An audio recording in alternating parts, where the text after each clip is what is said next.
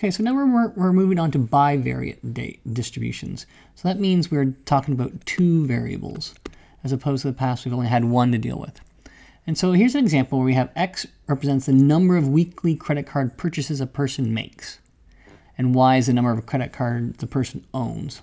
Suppose this is what the table looks like. So there's lots of different combinations. So I could make 2 purchases a week and have 2 credit cards, and that would be probably a 0.222. But if I sum up these totals here, if I look at all these values, I add them up. So the probability of having 1 credit card is 0.03 when I add 0.1, 0.1 plus those 2. The probability of having 2 credit cards, if I add those up, is 0.4. And if I add this column up, I get 0.3, probably having 3 credit cards. Similarly, if I add up all my X's, I end up with 0.2, 0.19, 0.36, and a 0.25. Those are what the columns add up to. So 0.25. And so now if I look at these probability questions, find the probability that a person makes 2 or more credit card purchases in a week. So that's talking about credit card purchases, which is X. X credit card purchases, I want it to be bigger than or equal to 2. Well, that is simply going to be more than or equal to 2. It will be these 2 values here. That's the probability that X is 2 plus the probability that X is 3. If I add up 36 plus 25, I end up with 0.61. B part says, find the probability that you have 2 or 3 credit cards given you've only made 1 purchase in a week with a credit card. Well, find the probability that I have 2 or 3 credit cards, Y equals 2, or Y equals 3 credit cards, given that I've made X's 1 purchase. Well, I'm only looking at this column here. My total is going to be 19. Well, the probability of 2 or 3 credit cards is this probability here, which is 0.09, and that works out to 0.474. C part says the expected number of purchases in a week. Well, the purchase in a week is talking about X. And so it's just asking for the expected value of X.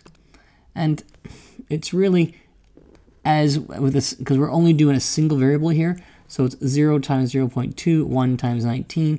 So 0 times 0.2 plus 1 times 19% plus 2 times 0.36 plus 3 times 0.25. And when I do that, I get 1.66 purchases in a week is my expected number. And then finally, I'm asked to do the expected number of credit cards times number of purchases. Well, if I'm going to do that, that is going to be a lot of different criteria here. So if I'm going to do not probability, but the expected value of X times Y, well, what that's going to be is I'm going to look for every single possibility. I'm going to have to look at this cell. Well, I take the 2 possibilities, so it's 0 times 1 times 0.8. That's for this cell, because 0 and 1. Plus 0 and 2, 0 times 2 times 0.8, and then 0 times 3 for this cell here, times 0.4.